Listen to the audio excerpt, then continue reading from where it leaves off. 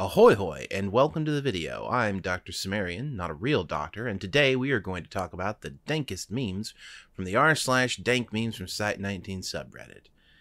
Okay, let's get started. My hair looks ridiculous. I did the thing where you take a shower, let it and go to bed before it's completely dry, so it's a little frizzy and all over the place. Me, iconic SCP lines. We must declare human death a key to SCP. Remember us. Fuck off, Carl. Hold on, is it in the first 30 seconds? Let's take a look. No. Okay, we're good, I think. You can't have hard curse words in the first 30 seconds of a video. Are you sure not supposed to for advertising reasons? They were disgusting. Shove. Did you know world-renowned author Stephen King was once hit by a car? Just something to consider. That one's my favorite. I'm gonna be honest with you. I don't know with 100% certainty if I've actually read the article that's from. I can't name the numbers of the other ones. Remember us? Well, I can't even remember the number of Fuck Off Carl, and I wrote that one. We'll talk about that in just a second. But they were disgusting. We must declare human death a key to SCP. That's a very loud truck. That's not an SCP. That was just a very loud truck. But did you know the Stephen King line, which I've seen quoted many times? I know someone linked me the SCP it was from at one point when I asked, but I don't think I read it. Or if oh well. One thing about this that actually stuck out to me is that I still don't really think, and I you know, maybe I'm wrong. Obviously, this person thinks elsewise. I don't really think I've written anything iconic, but then, you know, iconic SCP lines. Fuck off, Carl. It is, that does, if I say that, almost everyone knows exactly what I'm talking about. So that is nice. You know, if I'm saying fuck off, Carl, if the name Carl comes up in conversation, which is not super common, but it, you know, it happens in an SCP context, you will about half the time have someone go, yeah, that fucking guy, fuck Carl. But yeah, okay, maybe I do have an iconic SCP. I don't know. Got 119 articles. I only know the exact number because I checked very recently. 119 articles, and I just don't feel like any of them are iconic, but maybe I did. Maybe I got one. I don't know. An anomaly that just wants to live. The GOC, religious GOIs. The GOI whose symbol I don't recognize, but, well, I do recognize it. I've definitely seen it before, but I can't put a name to it. An anomaly that just wants to live. The decommissioning department. Suplex! I mean, yeah, the SCP Foundation, you know, the SCP Foundation doesn't spend a lot of time decommissioning things, but sometimes you gotta. Sometimes you just gotta. The world is better and safer if you do. The entire nation of Kazakhstan and its people. The Davite materializing in the modern day.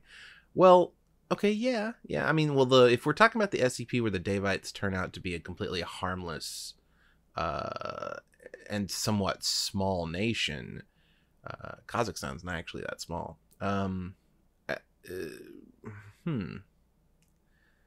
mean, okay, so here's my thing on that.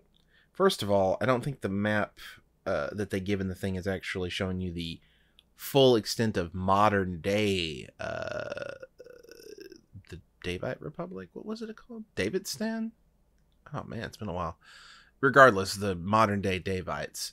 I don't think it's showing you the full extent of the modern day as much as it's showing you the full extent of previous. But even if so, somebody in the comments on this meme, and I wish I knew who it was exactly, did say something along the lines of, you know, what if it's just Kazakhstan renamed? What if Kazakhstan is the Davite Empire, but renamed and recontextualized and stuff? But I don't... Now that I said it out loud, I'm thinking about how the history of the Davites is completely different and would lead to, you know, butterfly effect stuff. The whole world would be completely different, like completely different. So I mean, it's not just the Kazakhstan would be seriously affected. It doesn't matter that the Davites are immaterial in the future, that they fall out of importance and just disappear. If you alter history, everything changes in a serious way. Not just for the people whose history you've changed, but for everyone, everywhere. You get rid of Kazakhstan and its people all the way back into history, and you replace them with the Davites. The Mongol invasions change. What are their decisions? You know, the decisions of the Mongols and their invasions change. That's a very easy butterfly effect to map out, because Davites lived in Central Asia, where the Mongol Empire invaded in its initial invasion. So now you have that changed. Do they decide to invade Europe at all? Do they actually invade Europe and succeed? You know, what's the changes to the timeline? That's just a tiny, and that's just one sliver of possible changes. It's, yeah. I mean, you just kind of have to suspend your disbelief. So, unfortunately, while this is interesting, I don't know that it's necessarily applicable. Doctor Cimmerian, while microwaving a slice of cheese in the Site19 break room for 2 minutes after the O5 banned him from microwaving his tuna fish sandwiches there. I always like tales with Doctor Cimmerian being just an unnecessary dick. Unlike Dr. Bright, who is definitely being a dick. He's being a dick intentionally. But a lot of times it's just him having fun. Dr. Cimmerian's dickishness never really seems to be for fun. He just seems to be spiteful, and I love that. It's just well, I mean, not in a personal way, but as a character, I love the fact that, like, deep down, he wants to do the right thing. He's, you know, whatever, but he is so fucking petty. And you know why I like that? Because I'm pretty petty too. I think that's why I like it. SCP-426 is a toaster that can only be referred to in the first person. Impossible. Yeah, not all media is going to follow the SCP Foundation's rules for certain SCPs. You're just going to learn to live with that. Me, any use of the word nobody. I very recently in chat was thinking about this hilariously. The main reason I included it was for this exact reason.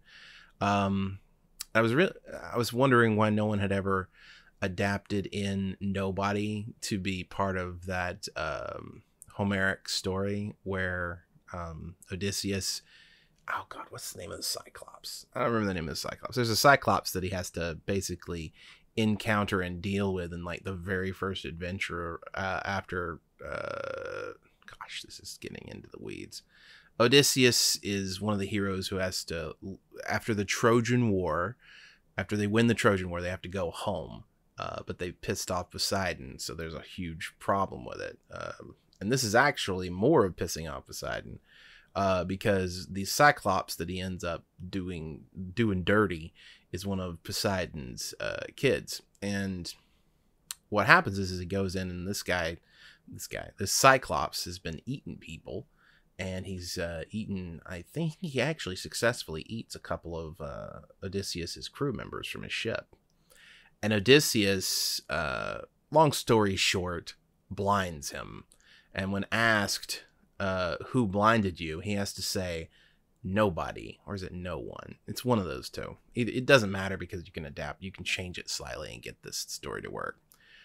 Because Odysseus had introduced himself as nobody the entire time, never gave the guy his actual name, because even the ancient Greeks knew names have power.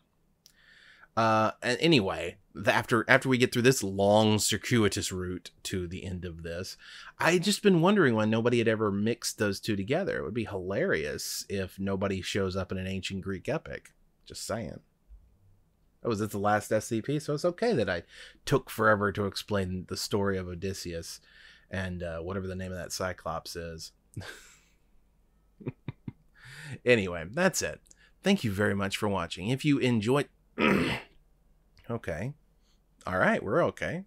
If you enjoyed the video, hit the subscribe button and then hit the notification bell next to that so you're notified when I upload new videos. And then head on over to patreon.com/DCimmerian and pledge at any level, like everybody here on the screen already has, including MC Kejmil, who's pledged at $50, and Sinjariki, who's pledged at $100. It's nice to know that I'm not alone out here. And I will see you all again on Tuesday.